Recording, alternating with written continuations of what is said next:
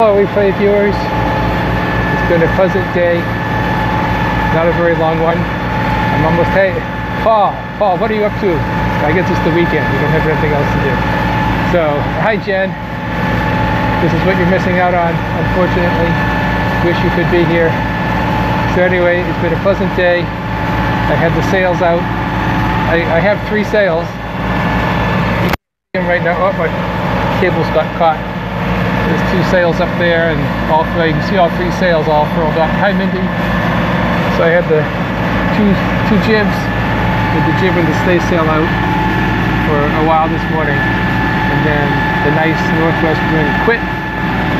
And well, the wind didn't quit; it just changed direction. And oh, you can't see it. Yeah, happy day to catch a line. It's always a happy day to catch a line.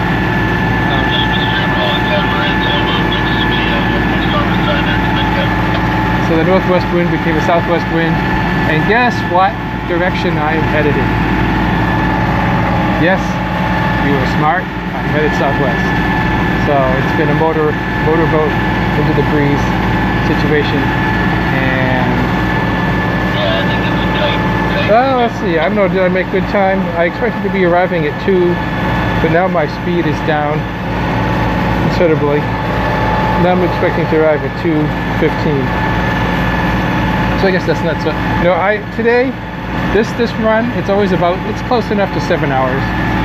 It's not a killer day. I guess some people would say 7 hours is a long day. No, 7 hours is not a long day, especially when it's this nice. I started out with 2 coats and sneakers, and now I have 0 coats and are you good with math? The sneakers are off. Here's the autopilot. Autopilot's doing its thing. I think I have a little allergy in the air. And here comes a sneeze. I've been doing a little bit of that. Yep, warmer weather. Well, of course it's warmed up as the day advanced. And then we'll thank you, Paul. It's going to cool down again. So I'm angling in for my entrance. And there's a fishing boat calling a sailboat. And we're trying to avoid each other.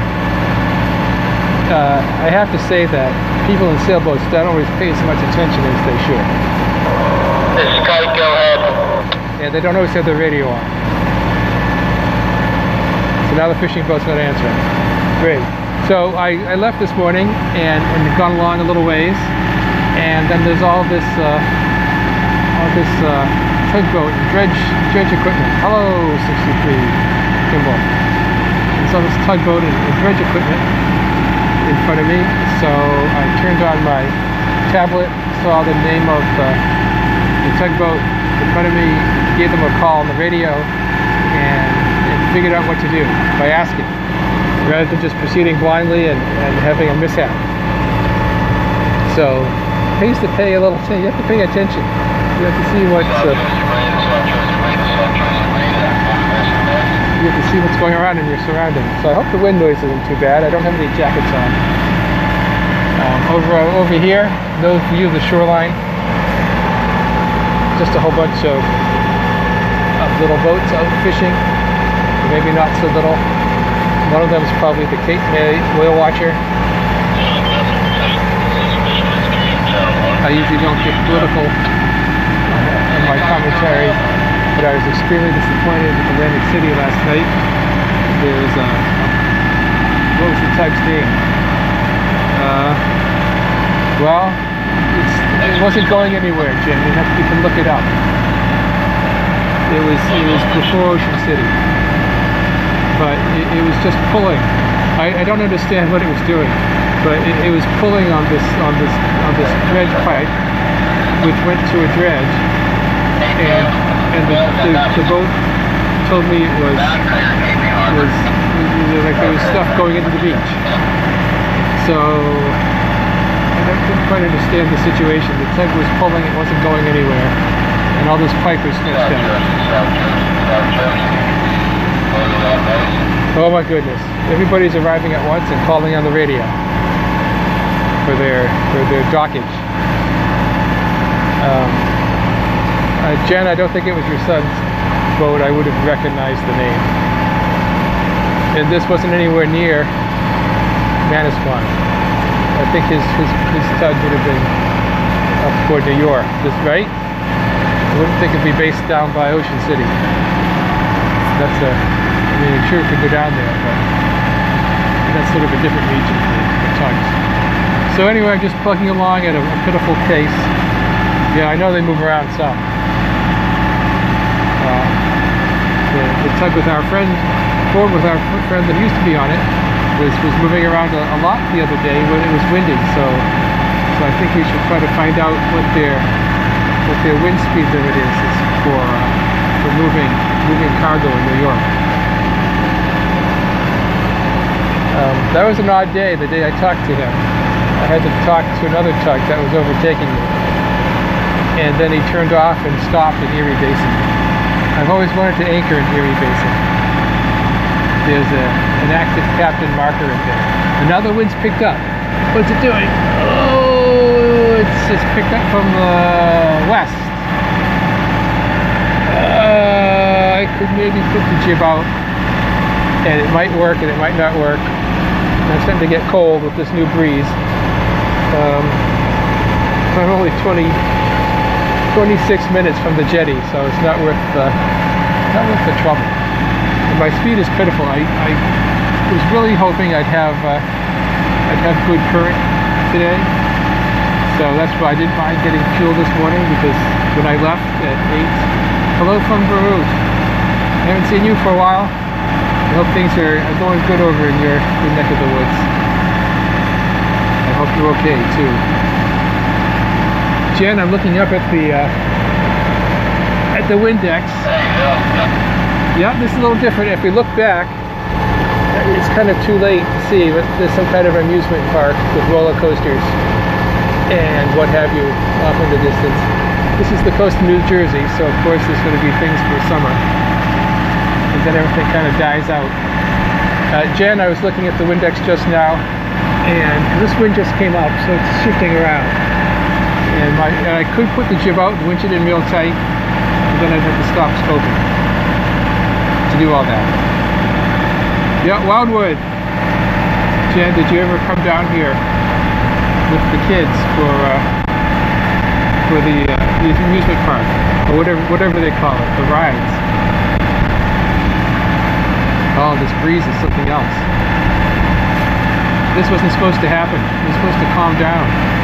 But sometimes this happens when you get near land. There's a shift in the weather. I've been there for crabs. I'm processing now. And I don't think you mean you've dug up crabs, but you've gone there to eat the crabs at a restaurant. You're not catching crabs. Yes, okay. That's kind of a long drive just for some crabs. Can't you get them closer to home? How about that crab shack near your house, where you know the owner, where he doesn't allow boats to dock anymore, which is too bad. I think that's a good place out of the current. So anyway, we're just poking along. My speed is 5.5 knots. It should be 6.5 or 6.4.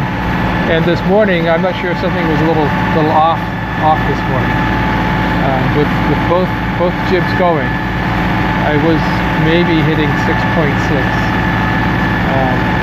That was hard to tell. I started out with the big jib. Oh, you're staying the weekend. Okay, that makes more sense. Cape May is a lovely place to visit. I've been, if you can call it that, lucky, and been stuck in Cape May, the storms, and gone into the cheap marina, and there was a lot of wind but no rain, so I could bicycle around and see a lot of Cape May. And the beautiful part of Cape May isn't Cape May, it's Western Cape May. which has a few farms and the train track and just like and the lighthouse. Let me think. Jen, did you ever go and get Cape May diamonds on the beach? There's a famous spot there where you can pick them up.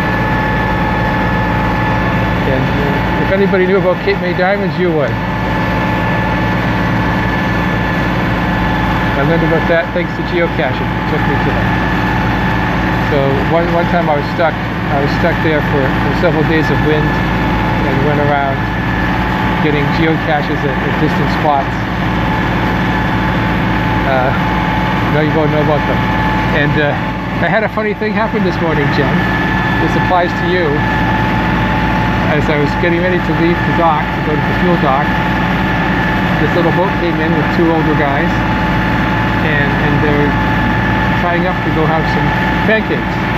And they're both from nearby, so we're having a little chat. And I said, so I have to do a poll now. And I said, you're from around here. Certainly you've heard about hamburger pizza. Of course they've heard about hamburger pizza. I said, I have this friend who's from around here too. He's never heard of hamburger pizza. So, that's 2 data points. I think you've led a sheltered life, Jen. I don't know why you wouldn't know about hamburger pizza. Boy. Let me look up. Oh no! See now, Jen, the wind has just gone wrong for having the jib out. It's gone more south. So I don't quite understand this.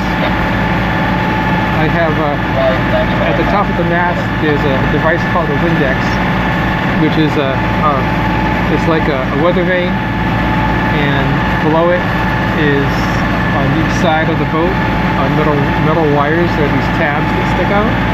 So you can look up and you can see where the pointer is for the wind and how it lines up with the tabs. I had to bend my wires for those tabs a considerable distance. So when the pointer is inside the tabs, it's no good for sailing. The wind's too close to the front of the boat. And when the pointer is pointing outside of the tabs, then you can put the sail out and it'll catch the breeze and off you go. But they sell these Windexes with the tabs so close to each other. Well, girl, what's the point? I don't understand. It wouldn't even work probably for a racing boat. I mean, sure you can see the tabs are there, but they don't tell you anything. How am I doing? 5.3 knots at this breeze that's sprung up. So my friend Jen, who went past your house on the inside, he likes to do the inside of his motorboat, tried to go out today and turned around, too rough. And even if it hadn't been too rough this morning, at this point it would be too rough. So he came back and anchored in Cape May Harbor, and I might see him again. Where I was anchored two spots previously, there were 3 other boats with me, and the motorboat farthest away left really early. Well, come to find out, that was my friend. He always gets an early start. And he'd seen my boat, but didn't realize who he was looking at. So it's kind of funny, because we were far away. I wouldn't have, I just saw that there was a boat in the distance. And he could see that my boat has a very distinct appearance. So if he was a little more astute, he would have realized what he was looking at. But also, he wasn't expecting to see me. So now we've seen each other in New York. We've seen each other in quite a few states. He doesn't hold the record though. I have another friend who would keep his boat at Portsmouth, New Hampshire. And one time he came out to Star Island on a weekend, or maybe it was a weekday, I forget. And he and his friend wanted to go to shore, so I went and picked him up in our launch. I'm a launch operator, and picked him up. So I've seen him in New Hampshire and Maine. We did New Hampshire and Maine at the same time, within a minute of each other. So I've seen this other friend in multiple states as well. and I think Neil holds the record, and Roger's in second place. So the wind let down a little bit, currents pushing me. So what I was saying is I hope to time my arrival with an incoming current, but no, low tide's at 3:30, and I'm almost there. So I'll have the last of the ebb, and all of Delaware Bay is pouring out, not too far in front of me. And I'm not sure which direction the current goes, but given my pitiful speed, I think it's going against me. I don't know why you're saying that. Why do you say that? Here's a view to the back. We can take a little view out to the back. There's an outboard motor which I fixed up this spring. I replaced the impeller and replaced the fuel tank and got it to go, but I hardly ever use it. I don't have any gas. I don't know if I'll even put my dinghy in. There's a view to the back. Not much happening there. This is most of the parts of my wind vane, my self-steering wind vane that doesn't need any electricity. The only part that's missing is this part on the top. That's a piece of wood that you clamp on when you actually want to use it. But while I'm motoring, the autopilot, the electric autopilot is doing the work. Here's the control for it. It does a pretty good job even when it's rough. But that's not what you wanted to see, probably. I see those things all the time, so they're fairly routine. In a few moments I'm going to run out of things to show you. Get near the jetty. There's my Massachusetts accent, getting near the jetty. Let's see, a little bit left. 14 minutes to the jetty. 1, 2, 3, 4. A little bit off course. Maybe 5. That's an interesting shift in direction. So there are funny currents here. Just don't know. I've had kind of a strange event happen earlier. I was sitting. So normally I don't stand up. When I'm out in the ocean, I'm sitting down, looking at this. This is the radar. So you can see on the right is land, and there's a target off to the left at about 45 degrees. And I don't see any other targets in front of me. So there is another one that popped up. So there's a target in front of me and one way off to the left. So if there's one in front, then I'll be sitting here and I'll duck over, say, oh, is he nearby or not? So the one off to the left is over there somewhere, a little speck on the horizon, about a mile away. It's a real pain in the ass to stand up for 7 hours. And if you're sitting down on this boat, you can't see through all this. The seat's too low for the height of the deck. So the only choice is either stand or sit and watch the radar. I can't sit and watch the radar when I'm in a narrow place, which is the case once I get farther south and I'm doing the inside route. So once I get up to the jetties, I'm going to have to scope out, and maybe I will before then, because we're only going to see some beach from now on. We're losing the view. How's my course? Still running a bit high, a little bit more to the left. I believe in going in the shortest distance as possible, not going out to sea any more than necessary.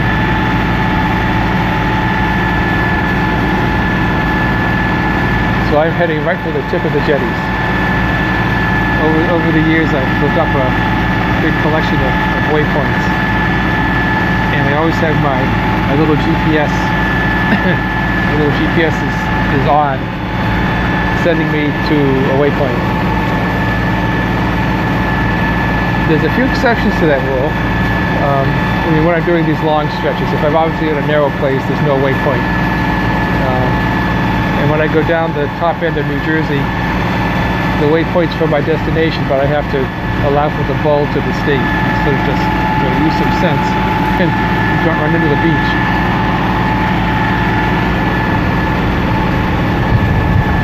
So you guys are kind of quiet, no questions.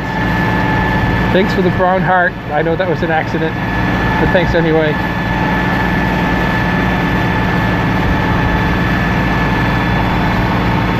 Once I get settled, oh, I hope this wind dies out today. It's supposed to die out tonight. The trouble of Cape May Harbor is the current pours in and out. And if you have the current one way and the wind another, then your boat goes all over the place because the wind pushes you, the current pushes you, and you don't settle down. So if I get a chance, just joining in, hello Louise.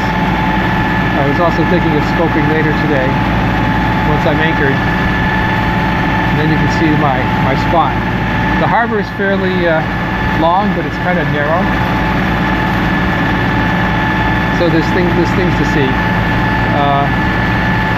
There's also the Coast Guard has their training facilities. So all people who have just joined the Coast Guard have to report here for their training. So if the wind is right or if it's fairly calm, you'll hear the various squads of the young people out doing their drills, running in formation, and whoever's in charge makes them sing out 1, 2, 3, yes sir, 4, 5, 6, yes sir, that kind of thing. And then of course at night there's the played music on the speaker, taps, and in the morning same thing to wake you up. So it is kind of a funny experience. Off in the distance is a water tower, barely seen. That's around where the Coast Guard station is. So I'm coming up on the jetties. I don't think you just want to look at some boring sandy beach. I'm going to be there in 8 minutes. So I'm going to scope out and hopefully catch you later from inside the harbor. Thank you everybody for riding along with me for a little bit. And we'll keep you, see you in a little while. Take care.